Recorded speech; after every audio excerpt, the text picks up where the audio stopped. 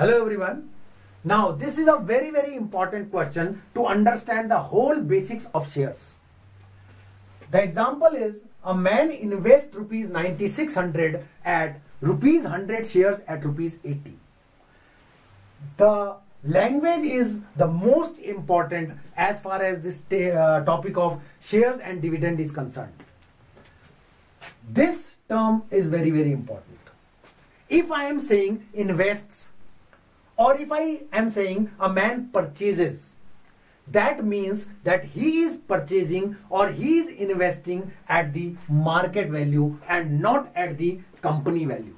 Because once the shares are launched, they cannot be relaunched again.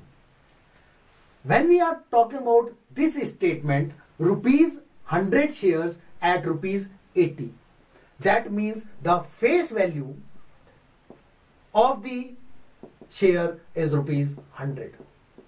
When the company first sell the share, he sold it for rupees 100 per share.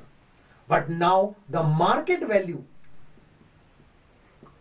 of the share is rupees 80.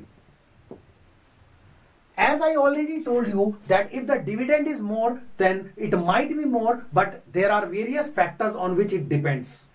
So in this case, when he is investing rupees 9600, that means that he is purchasing the share for one share for rupees 80 and not for rupees 100. But definitely because the face value is rupees 100, then the company will pay the dividend on rupees 100 face value and not on rupees 80. Now the first part is the number of shares he buys. We know that the total investment is rupees 9600 and he purchased one share. He purchased one share on the market value of rupees 80. So the total number of shares he purchased is equals to the total investment, that is rupees 9600, upon the price of one share, that is rupees 80. Once we calculate this, it comes out to be 120. So the number of shares he purchased or he buys is 120. Now we are very clear that the face value or the company value of these 120 shares is 120 multiplied by 100, and that is rupees 12,000. While the market value on which this person invests is rupees 9600. Now the B part is his total dividend. Now he is investing rupees 9600 and purchase 120 shares for which the face value is 12,000. The company will pay the dividend on the face value, not on the market value, because company is not concerned that what the market value is. Company is only concerned that how much money he has invested in the company. If the face value is rupees 100 and there are 120 shares, it means in the company initially any person has invested rupees 12,000 and the person will get the dividend on rupees 12,000.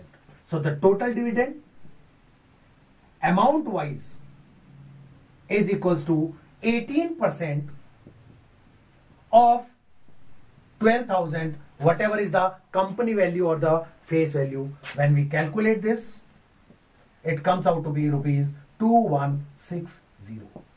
So the total dividend anybody receives is rupees 2160. Now the third portion is his percentage returns on the shares. Again, I told you that if the company is paying rupees 2160, the shareholder is also getting rupees 2160. But the company is calculating this 2160 on rupees 12,000, while the person who has purchased the share is calculating this on rupees 9,600, because his investment today is only rupees 9,600. So the percentage return on the investment is rupees 2160, the dividend which he receives, and this dividend is on the investment of rupees 9,600 multiplied by 100, because the percentage return or the rate of return is always on percentage basis. So once we calculate these two zeros, this can be calculated. If we cancel by 6, it is 360. Again we cancel by 2, it comes out to be 180. Again we calculate it by 2, it comes out to be 90. So it is 90 upon 4 or 22.5%. Now one thing is very important, that if the market value is less, that the percentage received by the shareholder is more than the company provides, while if the market value is more than the face value, then the percentage return is less than the company provides. So this is a very basic example of shares and dividend. In the next topic class, we will discuss about more examples based on this, but the language is the most important aspect in shares and dividend.